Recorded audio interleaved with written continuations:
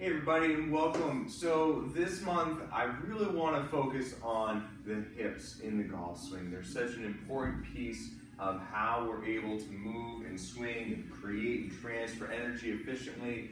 But unfortunately for most of us, our hips are locked up and they can't function the way that we need them to. So in the majority of athletes that I see, we present ourselves with what's known as lower cross syndrome. So rather than having a neutral posture, what happens is, due to typically tight hip flexors, the pelvis will tilt anteriorly, putting the back into extension, which causes the back to fire up to stabilize our torso, since our glutes can no longer do that, and since our abs have turned off.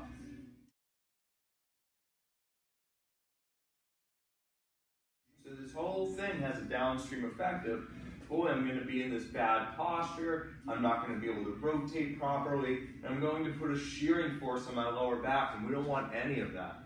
So what I want to talk about today are a few things that we can do to re-neutralize the pelvis, and then we'll talk about how that relates to the golf swing.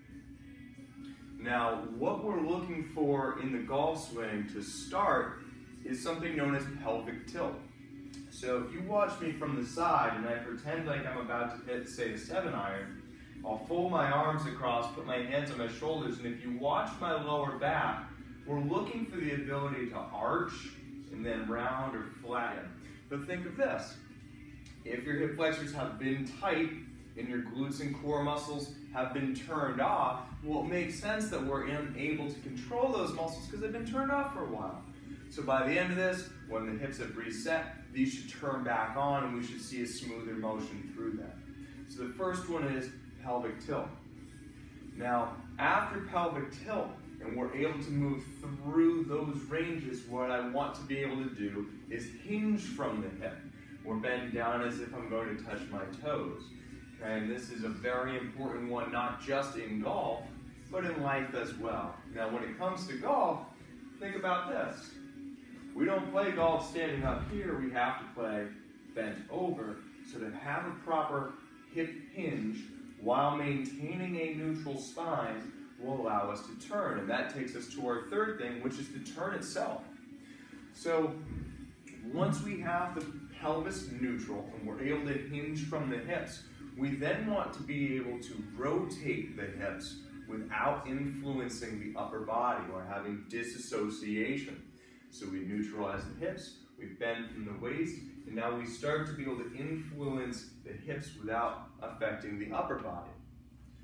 Next, once the hips have started to turn, we want the individual legs within the pelvis to be able to turn, to internally and externally rotate. Because in the golf swing, as a right-handed golfer, my trail leg, my right leg, will be internally rotated on my backswing, while my lead leg is externally rotated. Now on the downswing, I'll do the opposite. My right leg now externally rotates and extends, while my left leg is now internally rotated. Now the last piece of all this is glute activation. Again, like we said with the core, if this has been turned off for a while, it's going to be weak. Same thing happens to the glutes. Okay, the core and the glutes are supposed to hold our thorax up. But if this hip is anteriorly tilted, this turns off, and instead these turn on. So that's where the crossed syndrome comes in. You can see it kind of makes an X. So today we'll talk about some dynamic movements you can do to warm yourself up, to get that pelvis reset. And then we'll also have individual stretches for each of those 5 criteria that we just talked about. Alright, so to get this process started, I'd like to start by getting some movement into the lumbar spine, or getting the pelvis to go through anterior and posterior tilt. And one of the most effective ways to do this is to start with no load on the body, i.e. we're going to lay down on our back. Now, once we're on our back, what I want you to try to do, there's probably going to be a natural curvature of your back down on the lower side, kind of think of underneath your belly button. So think of like there's a little snake trying to crawl underneath that tunnel in your back, and you want to go ahead and squish it. And when you see I do that, my hips do tilt posteriorly up. Now, they're not leaving the ground, but I do get that range. So I'm going posterior tilt, anterior tilt, squish the snake, and let him go. And we move through this range just a few times just to get moving again, arch and flatten. After, let's say, about 5 to 10 good controlled movements there, we can then flip over onto our back. No, I'm sorry. Flip over onto our hands and knees so that our back is up, and do something similar where we can now let gravity assist us, and we can arch and then round. Arch and then round. And again, nice and controlled. It's not about speed. It's about trying to have good form and trying to push into some new ranges of motion. And we're here, take a breath. And then move into the next position, take a breath. And work through these ranges. All right, so once we've gotten our pelvis starting to tilt anteriorly and posteriorly, it's time to get the hips hinging. I'm going to take out my driver. It's going to go on my back. My arms are going to just gently rest onto it. Now, keeping my feet roughly underneath my hips, what I'm going to do is screw my feet into the ground. What I mean by that is this. Push your big toes into the floor and pretend like you're standing on a piece of paper, and we're going to try to rip that paper apart. But this is really strong paper, so it won't rip. But what happens is when you push your toes in and you screw your feet in, we create good tension or torque through the lower body. You're going to feel it wind up and become a lot more secure and stable. Well, while we hold that position, what we can do is, keeping our knees soft, push our hips back and lower our body, and then come back up. And this is known as a good morning.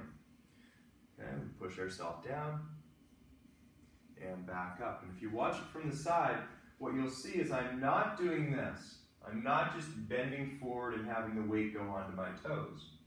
I'm screwing my feet and then pushing my hips back. And so when I'm coming down, I can still move my toes around because all the weight's through my heels and I'm pushing back, feeling a good stretch through the posterior. So we're doing just about 10 or so really good repetitions of these good mornings. If you feel like 10 wasn't quite enough, go ahead, do 15 or 20. Now, once we've accomplished this, now we want to start the rotation portion. Okay, so we've done some pelvic tilt to neutralize the spine. We've done some good mornings to get the pelvis hinging. Now let's get some rotation. So using our driver again, we're going to hold it out for balance. And what I'll do is put one foot behind my knee. Now I'm going to try to keep my foot as flat as possible. I'm going to try to keep my chest nice and square. Using the club for balance, I can then turn side to side. And again, I'm trying to stay nice and square. The tendency is going to be my foot wants to come off and wobble around, and my chest is going to want to open. I'd rather you see just a little bit of motion with good form than a lot of motion where our form is no good. So we're doing, again, 10 to 20 of these per leg, and we just switch sides to do the other. Great. Now, we've neutralized the spine, we've got it hinging, we've got the pelvis rotating. Now it's time to get the individual legs moving within the pelvis. Okay, so what I'll have you do is take one leg. I'll use my left leg as an example. I'm going to stabilize my body again, trying to keep nice and square. Bring my knee up, grab and pull. Then we're going to step off to the side, keeping my right leg straight, sitting down into a squat. And then I'm going to windshield wiper. If you notice, my right foot is windshield wipering. Then back up, knee up, back down, squat, windshield wiper. Doing 5 to 10 of these per side.